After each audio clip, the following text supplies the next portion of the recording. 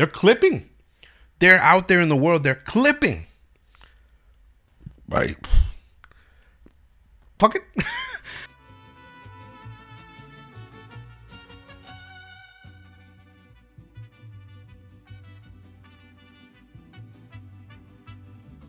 All right, dads. Well, good to see you again. It's the end of the year. I think we've put out a bunch of content.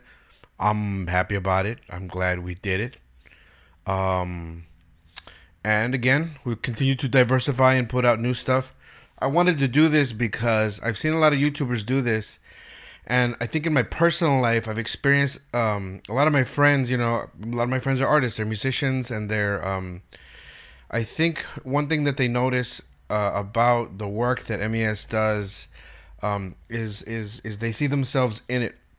In other words, like they see themselves with that same kind of ambition, that same kind of creative drive, but there's something missing, right? A lot of times people have a difficult time, spend a lot of effort figuring out what that is, and I've spent some time talking to my friends about how to do it, now this does not mean that I'm an expert at YouTube or that I I know exactly how to grow a channel and get famous and all those things. Obviously I don't know any of those things, but what I do know is the barriers that stop you from the beginning, the stuff that you tend to ruminate on, like as a human being, before you get started on things, when you're feeling discouraged. So that's kind of why I wanted to do like a studio evolution, because I want people to know what MES started with, right?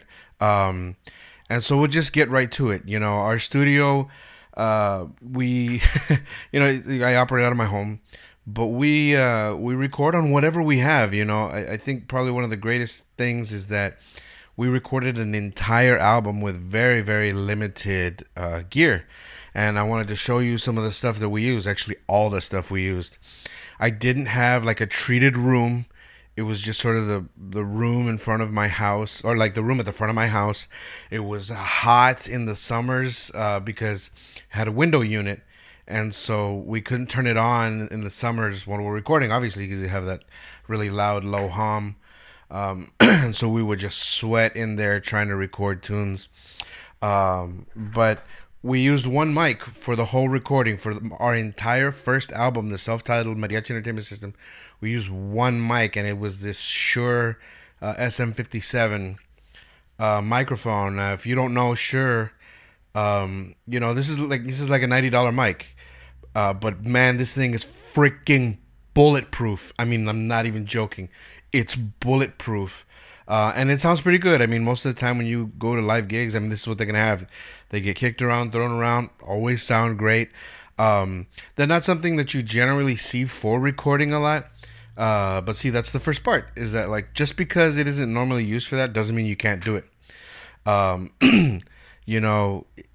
lot of people I will see, that recommend microphones, they say, you can use this, you can use that, and the other, and they never recommend a dynamic mic like this. Usually it's a condenser mic, for your kind of all-purpose, and then maybe a ribbon mic for some more sensitive thing. And you can really get into the minutia. You can really start, and you should if you're an aspiring YouTuber, if you're an aspiring artist that wants to know about sound and music and engineering, you're going to start doing that yourself.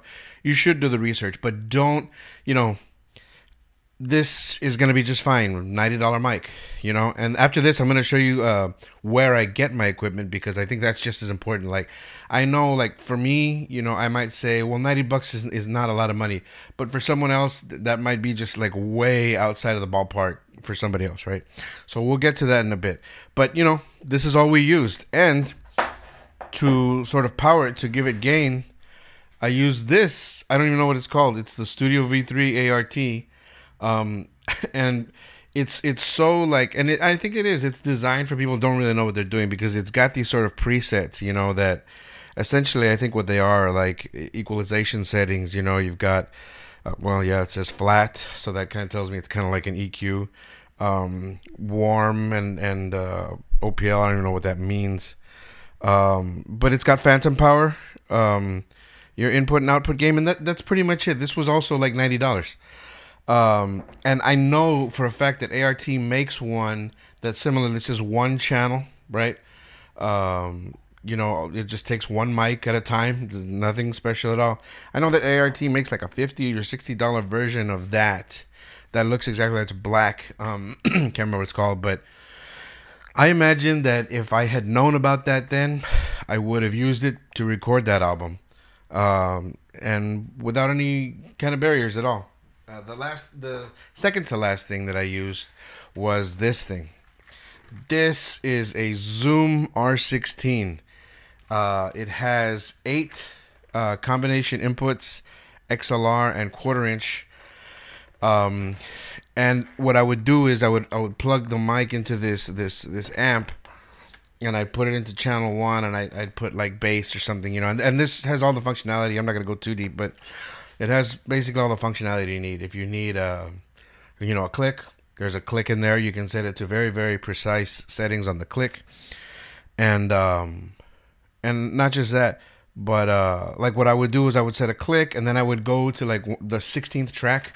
You know, you can press this button and it flips over to the other 16s. This is 1 through 8, and then you flip it over, and this is 9 through 16. So I put like on track 16, I would put like a 1, 2, 3, 4, and that would be like the count off or any vocal cues that I needed to give. And then I just go back to 1, record the bass, pull it out, stick it into 2, still powered through the V3 over here, record the vihuela, pull that out, stick it in, you know, record the guitar, pull that out, stick it back in, record trumpet 2, and then you know, depending if there was vocals, I'd put some vocals, or I would do violin, flip over to channel 9, 10, 11, 12, however many violins I wanted. I would just stick them all in there, and I would just keep pulling it out and putting it back in, and that's what I use. I recorded a whole album. Now this is pricey. This I think is like $400, but if you don't need the 16 tracks, and the reason why I did that was because my computer was very limited. Like I couldn't record that many tracks at once on my computer, but I could run 16, like just barely, you know. So I would record on this thing and then put them into my old crummy Mac, the Mac Mini. I had a Mac Mini. This was back in 2000. I bought it like in 2012, I think. And so I had that in 2014 when I started doing MES, and it was already kind of on its last legs. But to give you one more example of how like your equipment shouldn't limit you, I had a sewer surfing. We did sewer surfing. And it's a really heavy trumpet part. You know, there's a part where like the trumpet, it has this really cool melody. And I wanted to make sure that, and so I plugged in everything that I wanted, but there's a switch here. There's a switch here because the Zoom has onboard mics. It has these little vents here that they're onboard microphones, right? I mean, they're tiny. They can't be great, right? Like they have to be awful. Well, I had that button switched on, and the onboard mics are for channels 7 and 8. So I had trumpets 1 and 2 running through 7 and 8, and I had the onboard mics turn on. So even though I was messing with this and I thought I was getting sound through there, and I had the mic, you know, right in front of the trumpet, and the Zoom was kind of far away. It was like over here in the corner from me playing the trumpet. I didn't notice until actually after the song came out, and I was wondering actually during post-production, I was wondering why, like, it sounded so different, and it was really echoey, and I was like, man, like, and I kept recording it, but I was so short on time, I was just like, whatever. So I didn't find out until later. I recorded it with the onboard mics. Well, I never went back to record it. I just didn't really see the point. Like, it sounded fine. There was nothing really wrong with it. Do I think it could have sounded better with that? Sure. I mean, a little bit, you know. Yeah, it would have been easier in post to do the EQ and the compression, which, by the way, that's the other thing, your DAW, you know, your DAW that you use, whatever.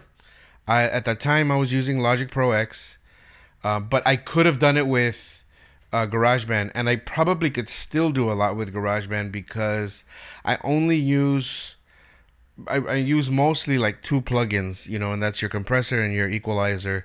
I'm still learning how to use those. They're very, very. I mean, they're your bread and butter, but they're also like, they take a bit to learn. So I wanted to just basically show you, like, don't let your tools get in the way of what you want to do. Like, just start. And if all you have is onboard mics, if you decide, you know what, like, my budget can, like, they make an R8. Zoom makes an R8, which is like, it's half the price, and like, be creative. If you're saying like, well, I need a multi-track recorder, but I can't do a multi-track recorder and the and a regular mic, like even like a Shure or something like that, then just use the ones that are on there. Like, is it gonna sound great? Well, no, but if you're just starting out, no mic is gonna make you sound like no great mic. Okay, so another good example, the Shure SM7B. This thing is a $400 mic. I finally like invested in it, and I love it. And it does things that I don't know how it does what it does, but it does, and it's great. But mostly it's helpful in post-production, Whereas before, I felt like the mics that I was using were getting a lot of detail, right? Really, they were just picking up a lot of garbage, and this seems to pick up less garbage. And so when I'm in post, I have a lot easier time EQing. I have a lot easier time compressing. It sounds way closer to what I want it to sound like in post, so that's kind of like, but if you don't know how to do that stuff, then this isn't going to do you any good anyway. You might as well start with the onboard mics of this crappy thing. You know what I mean? Because you don't know what the hell you're doing anyway. And that's okay. Like, it's okay to just not know what you're doing. Just go. Just start making, because it's better to have one piece of shit creation than it is to have a bunch of ideas that torment you all day, every day. Like, I wish I could do this. I wish I could do that. Like, or a whole bunch of incomplete nothings, just like things that aren't finished at all. That's really, really easy to happen too. Sometimes you getting started is not the problem. You have all this inspiration, and you start on this project and you're working on it and you're very, very headstrong and everything's going well. And then all of a sudden you get lost. It happens to everybody, and I don't think that it ever stops happening. Because things do not go, they're never going to go the way you want them to, or the way you think they're going to. In your mind, it sounds or it looks a certain way, and then when you start piecing it together and actually putting something tangible in front of you, and you start going like, this is not at all what I imagine. And this is where everyone gets stuck. And when I say everyone, I mean like I get stuck there. Every artist out there gets stuck at that point. The difference is instead of being because you're unsure what is it going to look like now if I keep going, and how do I keep going? What is it going to look like then? And it's scary. Well, just keep going. Like, even if you don't know what to do, just go. Like, just go. You know what I mean? Like, remember your framework. Remember, like, okay, if I just put all these things down, even if they don't seem like they go together, you'll start to have it, like, that cloudiness will start to clear up. I talk with my hands a lot, and you'll get somewhere and you'll finish. And it might not be what you wanted. It might not even be great. It might not even be good, but it will be done, and you can move on to the next thing, and you can start to improve on your process. Start to understand. Okay, what the hell just happened there? Okay. Well, we don't know yet, so let's make another one, and then you start. And before you know it, you get like a little process going, and that's the way you do things. And then you just go, and then before you know it, you've got 10 songs and an album, or you've got a whole collection of whatever it is that you're making. The last thing, I guess, is sound. What is it called? Treating your room, right?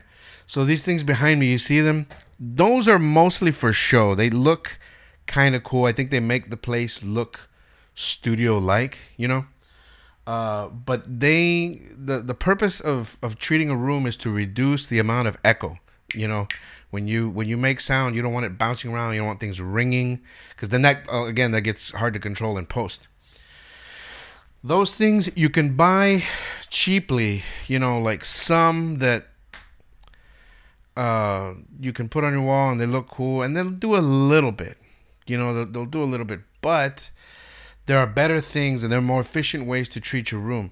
This big red thing that I have in my window is actually homemade. Like, I made that with insulation and some like 1x4 pine, you know. So, and that thing works great. Like, that thing really sucks up a lot of sound. And I've got a few panels around that really help to suck up that reverb. And as a matter of fact, on YouTube, I found a guy who was like doing a DIY kind of thing with sound panels. And he was using towels, just like bathroom towels. And those things were amazing. They were totally just killing all the echo in his room. I mean, it sounded amazing. And he just used towels, you know. And so this thing where you need, and I guess that's another reason why I'm not too like keen on like being like, check out my 2020 studio tour, is because it doesn't look Pinterest worthy. It doesn't have to, you know. Like, I also feel like there's a balance between like keeping a neat workspace and keeping an aesthetic workspace that is conducive to your creative process and your comfort. Really, it's comfort, you know, whatever makes you feel comfortable. There's a balance between that and just cosmetics. You know, when you have you know, when you start using tape lights or string lights or rope lights, you know, for effect, but they don't even help you like read things. Like, if you need to read something or if you need to see something, like if they're not that, then, you know, okay, you're gonna look cool, but you know, but focus on your content. You know, make good content. Just do that, and you'll be okay. So that's how I started. That's how we recorded our first record. And over time, I've built up a little bit more, a few things. And so we'll go through some of the things that I've kind of made. I'm sorry. Over time, I've kind of built a few more amenities into my studio. I used to have Audio Technica, the headphones. I used to have the MX or M50X. And I mean, they're very, very, very good headphones. And then I busted the drivers on them, I don't know how. And I use these crappy things. What are they called? One Audio. They're awful. They have this awful build quality. They sound okay. I mix and master on those. You know, I used to mix and master on Apple headphones. And then I went to Audio Technicas, and they tell you shouldn't even be doing that on headphones. Like, it's a bad idea. And it kind of is. But again, don't let like people, like the big no-nos of the industry, don't let those things stop you from creating. Just go. If it's going to sound like crap, it's going to sound like crap. Let me tell you something. Those first recordings that I have, DuckTales that we have, they're clipping. They're out there in the world. They're clipping. Right. Fuck it. You know, I mean, I mean, those are the things that got the channel started. I don't think people really even noticed that. No one's ever commented on that, you know, and they don't sound great at all, man. They're not EQ'd away. There's too much bass. It's awful. But, you know, got started, right? Now we've kind of evolved into, like, now that I understand the work more, now that I understand equalization, now that I understand compression, now that I understand some of the things a little bit better, I started upgrading to some things that I'm going to go ahead and try to hold on to for a long time. I'm not going to be, I love like window shopping for gear. I don't know who doesn't love doing that. But realistically, there's nothing else that I need. I have these Yamaha, what is it, HS5. You know, I've got a couple of monitors here that I really only use like my laptop, and I'll plug one in most of the time, so I have the two monitors. If I really get into some trouble with like a lot of tracks, I'll plug in that second monitor and I'll have the 3 screens, and I can see everything a lot better. But truth be told, even then on our second record, you know, when I wasn't feeling comfortable in my space, I would just take my laptop with all those tracks and just deal with the lack of space on my laptop screen. You know, just deal with it, you know, because there was nothing else to do. You know, I've got this tiny little Arturia, 28 key MIDI controller. I do have an Apollo Twin Duo, and that's really nice. Like, it's helpful. Um, and it has a couple of amenities. It's really expensive. Um,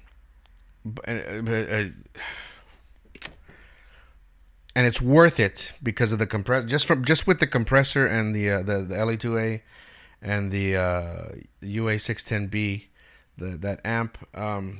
Just those two things are pretty much worth it.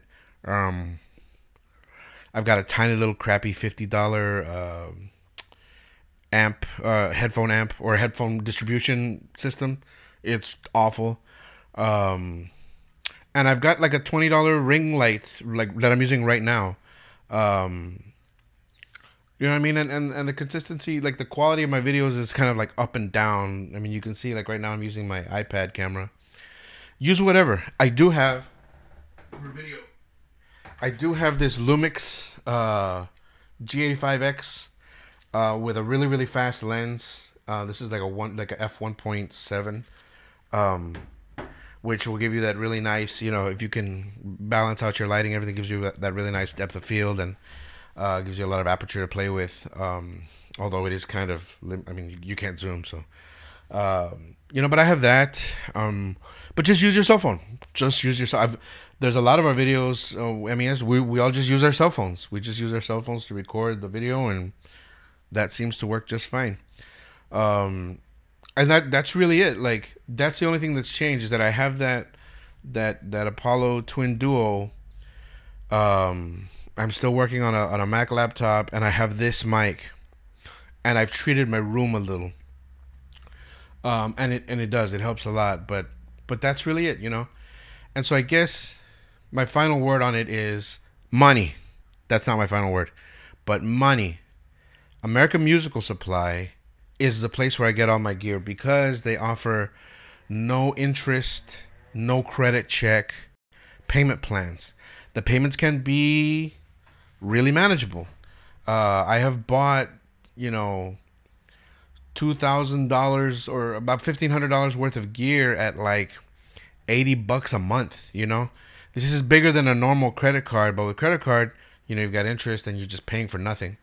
With this, yeah, the payments are going to be bigger and there's really less room for negotiation. But you just if you have it, you can make your cart work out. You can actually like make it work out to where, let's say you can't afford a mic, right?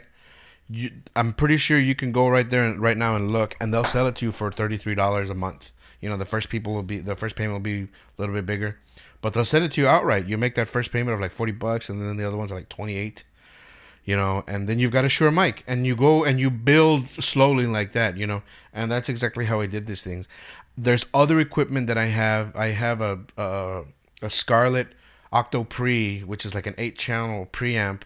That I now use with this thing because I use that for live stuff, and I've got about 6 to 8 57s and 58s that I use for live performances. But that's a whole other thing. Like, that's at that point, that's overkill. That's like I'm trying to make a living doing something unrelated to what I need to do here. All that stuff is totally unnecessary. But American Musical Supply afforded me the opportunity to do those things, to buy like the headphones that I needed, to buy that universal audio, to buy this mic and the cloud lifter. I have a cloud lifter. If you're gonna use a dynamic mic like this, like this too, a cloud lifter is going to do you a lot of good. I mean, Jesus, man, that thing is miraculous. But anyway, don't let your fear like get in the way of making something. Take all those questions. What if it's bad? It's probably going to be. That's okay. It's supposed to be. Like, no one just makes a good thing right out. If you don't make a bad thing, you can never make a good thing. There is no such thing as catastrophic failure. Like, if you put out a video and it gets one view from you, and no one else sees it, that's not a failure. You're still here. You're still alive. Like, you know, make another one. Did you enjoy it? Was it fun? Was the process fun? Are you proud of what you did? That's it. That's all you need. Um, you you you know, waiting for other people to tell you how good something is or isn't is a recipe for catastrophic failure. You know, that is something that will be very, very difficult to overcome. But use whatever. Use whatever you have, man. Use a potato mic if you have to. But please just make things. Just make up and stop looking for excuses. And excuses can be anything. Um, if your excuse is like, I had just a friend of mine tell me the other day, she said she was wondering about licensing and cover tunes. And she's like a little bit nervous. And it's very confusing. And rather than explain the whole thing about copyright claims, you know, basically I summed it up like this: avoid Nintendo, avoid Disney, and and then just do it. You know, the worst thing that can happen is like your video get taken down, and that's it. You know, that's really it. I mean, and if you do it 3 times, then you don't have a channel. But even if you don't have a channel, just, I don't know. To me, it's just like start a new one. And she was just kind of like, okay, well, I'm gonna do some more research, and I'm like, why? Like, why are you going to? Like, you already have all the knowledge I just gave you all the knowledge you're gonna need, because once you find out all that stuff, at the end of the day, it's gonna mean the same thing. All you're gonna do is gonna go, well, okay, I better avoid Disney and Nintendo. You know, like, it's not gonna change anything. But it's her fear that motivates her to stay in a place that she's familiar with, which is to do research and find out more before she gets started. Just get started. Just go. Do it. I don't even know why you're watching this video. And just stop. Stop. You know what you want to do. Go do it. Later.